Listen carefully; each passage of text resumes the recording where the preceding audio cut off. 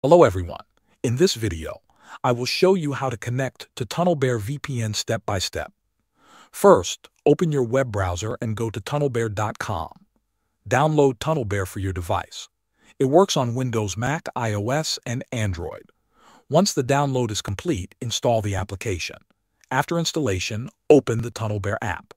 You will need to either create a new account or sign in with your existing one. When you are signed in, the main TunnelBear window shows a world map with different countries. Each country represents a server location you can connect to. To connect, simply toggle the switch at the top of the app.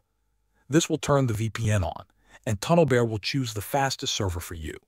If you want to select a specific country, click on the country icon on the map or use the drop-down list.